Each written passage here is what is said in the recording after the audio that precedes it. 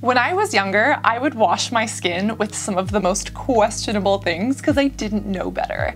At 11, I was using the Costco Kirkland brand like shampoo and conditioner on my face, and the conditioner was like hydrating, so I was like, okay, using this on my face, and no shit, Sherlock, I was breaking out. But even once I got into aesthetics school and once I started working on skin and actually having a passion for it, I didn't understand the difference between a hydrator and a moisturizer. Most of the things at the store said moisturizing, but in my early 20s, I was like, okay, I have really oily skin, but why am I getting like these weird fine lines? And they don't stick around, but they come and they go. And upon further research, speaking with dermatologists and learning about my beautiful skin, I was like, oh my gosh, you can be oily and dehydrated? But then what's the difference between hydration and being oily? All of this was overwhelming. And in my early 20s is when I started to learn about cosmetic chemistry. And yes, the differences between hydrators and moisturizers. Because if you don't have hydration, your skin isn't going to be as supple or as glowy or as happy. But if you don't have moisturization, you can't lock that in. Hydration is the act of imparting water into the skin, while moisturization is preventing that from leaving and escaping the skin. It's kind of sealing everything in and keeping you, I know people hate this word, but it's the word moist. So what ingredients do we look for in hydrators and how do we use them in a routine? Because yes, normally hydrators with water bases go on a little bit earlier, like in a serum or early moisturizer step, and then moisturizers go over the top. And fun fact, some moisturizers can be hydrators and moisturizers in one. So what are some of the most common hydrators used in skincare? You can look for things like, of course, water, which is the universal solvent and it makes up the bulk of most products, but also things like aloe vera leaf juice or lotus flower water or lotus flower extract or even green tea juice. A lot of people don't realize that yes, this is basically the water that comes from the aloe vera without the latex, or this is the water that comes from lotus flower, or it's water infused with lotus flower. And people don't realize that that is an amazing hydrator. There are also humectants. Now, what's the difference between a humectant and a hydrator? Humectants draw things in. When you think of the word humectant, think of humectant. So humectants are the people who come into your skin and they invite over guests and maybe they have friends and family over for dinner. I don't know. There's an analogy. I hope it serves you well. Humectants are things like hyaluronic acid, like glycerin, and even different sugar molecules or a lot of those amino acids or peptides we see in creams and in products. Most people don't realize that yes, these can help with signaling within the skin, they can help support the skin and penetrate deeper, but they can also grab onto water and kind of hold it in or closer to the skin. Hyaluronic acid is often spoken about because, you know, it holds up to 1,000 times its weight in water. That is not always true. Hyaluronic acid can be very finicky, and we've done a video on how hyaluronic acid can actually dry you out more and when to use it appropriately.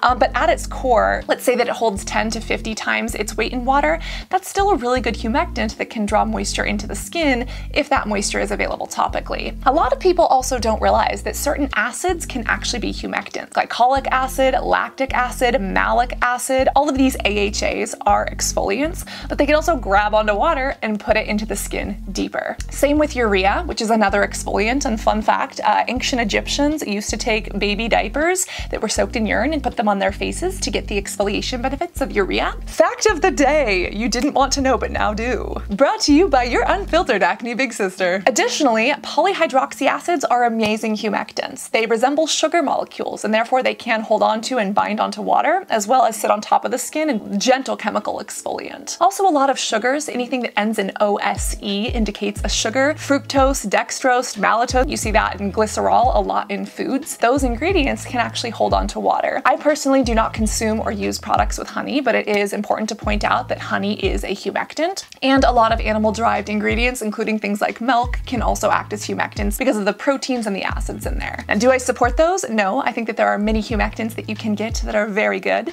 For example, if you want a really good hyaluronic acid and you have a little bit more money, the Niod hyaluronic acid has actually been treating my skin really, really well. The multi-molecular weight is something I'm testing out and I do fucking love it. And if you want, you know, the little sister of Niod is actually the Ordinary. They're owned by the same parent company. And the hyaluronic acid mixed with a lactic acid is a really good exfoliating serum that also imparts some hydration into the skin. If you're looking for something like a toner and don't mind fragrance, Glossier EPA has a really good kind of multi-humectant blend of different acids and polyhydroxy acids. The Inkey List also has an amazing polyhydroxy acid toner. And if you're looking for vegan collagen, Pacifica actually has one that is pretty phenomenal. It does have these vegan collagen peptides that are small enough to get into the skin. No, it's not going to stimulate collagen, which we've done many videos and little breakdowns about, but it is a really good humectant that can pull that moisture into the skin. But you can find a lot of really inexpensive glycerin-based moisturizers at the drugstore. As an example, the Bubble Level Up Balancing Moisturizer has main ingredients of water and glycerin. These are brand new, which I'm trying, but Boots now is available, I think, in Target. They're a European drugstore that now has like skincare that's supposed to be under $5 to $10. And they now have these hyaluronic acid moisturizers as well as serums and sleep masks. So testing those out and I'll let you know how it goes. And going back to those interesting aloe vera extracts or lotus extracts,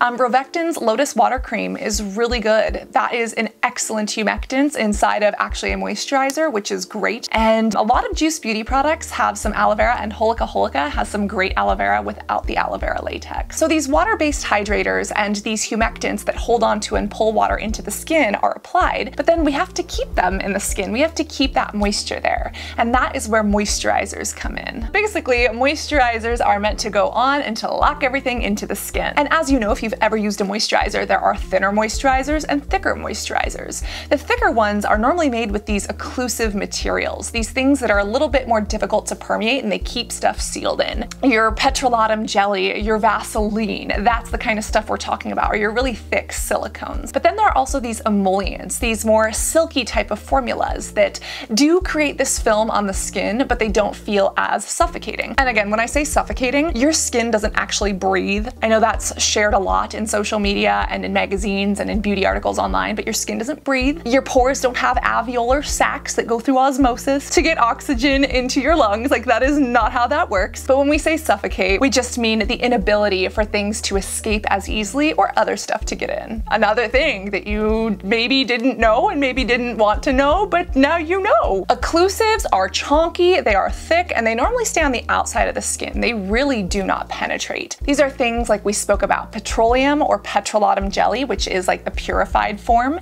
If you look at really thick dimethicone type feels, so silicones, etc. Oils are actually occlusives as well. And as you know, if you've played around with oils, oils have different weights to them. Some actually can feel like a dry oil. Some are more occlusive and feel that way. But generally, your things like argan oil, rosehip oil, even jojoba oil, those are going to be mildly occlusive because they don't penetrate super deep, but they really support the outer layer of the skin. They smooth over those dead skin cells to make them look more glowy and soft. And as you know, if you've ever tried to make a salad dressing, oils and waters don't naturally mix if they don't have something like a surfactant that forces them to hold hands. And therefore, if you have hydration and water ingredients imparted into the skin and then seal that off with something like an oil, that's a really good way to get the hydration to stay where we want it to be. If you're looking for some really good oils, Trader Joe's has an amazing jojoba oil, which I love. The Ordinary and even Trilogy have some rosehip and argan oils, which I like, and I used to use the Tarte oils, but I don't use those much anymore. Versed actually has a really good daily oil, the antioxidant oil, if that's something you want to use. This Rich Moist Soothing Cream from Dear Claire's is a wonderful K-beauty option if you want something a little thicker. And then a lot of sleep masks are actually really good, you know, kind of moisturizers. They could be emollients or they could be more occlusive based, but something like the Pacifica Sleep Mask is amazing. Ceramide products like the vegan one from Pacifica, or the one I've been using that I love from Pure Am, that Korean line, or even Juice Beauty, if you want an anti-aging or graceful aging kind of night cream that is a really good moisturizer, the Juice Beauty one. And ceramides are actually made in the outer layer of our skin, and they do help to moisturize, and if we can impart more of them in, that's even better. I am oily and acne prone, so I don't love a lot of occlusives, especially if I use them during the day. They make me look like I am greasy. There are also a lot of occlusives that aren't vegan and cruelty-free. Lanolin is actually the oil that comes from sheep. It's basically, again, one of these oils. Beeswax as well comes from bees, and it is super thick and chunky. There are vegan forms of beeswax, which I do like much better, but usually emollients, they are really thick, but they do work if they're blended into a formula or if you use them, you know, late at night. Emollients include things like esters and are usually these long chain hydrocarbons. So in a chemistry perspective, it's hydrogen and carbon. And emollients are meant to really soften the skin. If you could think of a ribbon, like a silk or satin ribbon, that is how they are meant to smooth over skin cells and make them feel. And some emollients can be more liquidy, some can be a little bit more chunky, but either way, they work to seal things into the skin and to actually act as a delivery system for certain antioxidants and other active ingredients as well. There are also different alcohols that can actually be super moisturizing and occlusive to the skin, and people freak out when they hear this, but when I say alcohol, I'm not talking about ethanol that gets you drunk or the rubbing alcohol that dries out the skin and actually causes a lack of moisture and a lack of hydration, but we're talking about fatty alcohols.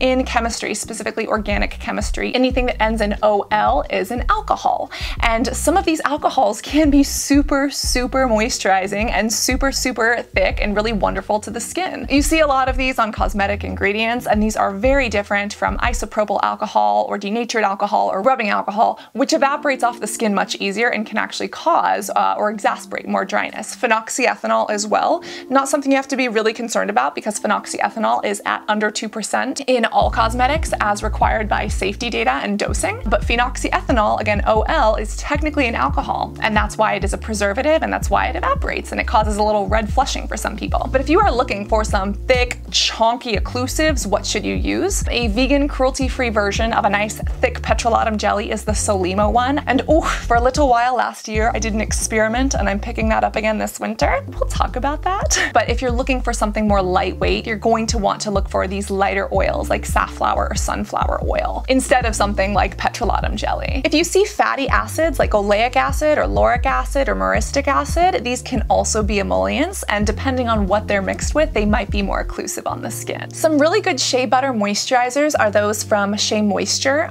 Those are some really great ones. There are actually quite a few from K-Beauty as well that work nicely. When it comes to these fatty alcohols, you can almost always find them. This one again from Dear Claire's, it's a little bit thicker, but this has cetyl alcohol as well as cyclopentasiloxane, which is one of those silicone-based ingredients that is more of an emollient and less of an occlusive. This silicone-free priming moisturizer from Good Molecules actually has, some of these lighter weight seed oils as well as the shea butter in here. And again, most of the moisturizers that you find on the market are going to have both emollients and occlusives, and a lot of moisturizers can actually, have water and therefore be slightly hydrating. So what's the best routine for you? It's going to depend on how your skin normally is, if it's more dry or more oily. Drier skin types are going to want some of these heavier occlusives, especially at night, and oily skin is going to look more for hydration and lightweight gel textures to lock that in and still moisturize, but not, make the skin feel suffocated, which we know technically, anatomically isn't happening. I've actually left some lists below, so that if you have sensitive skin, dry skin, oily skin, or anything in between, there's actually different products that are formulated to be better for those skin types. And if you have additional questions, leave them in the comments box, which is basically one big request fest. Make sure to like the like button, stay hydrated both topically and orally, as well as reapply your sunscreen. And I cannot wait to see you in this next video. Love you guys. Bye.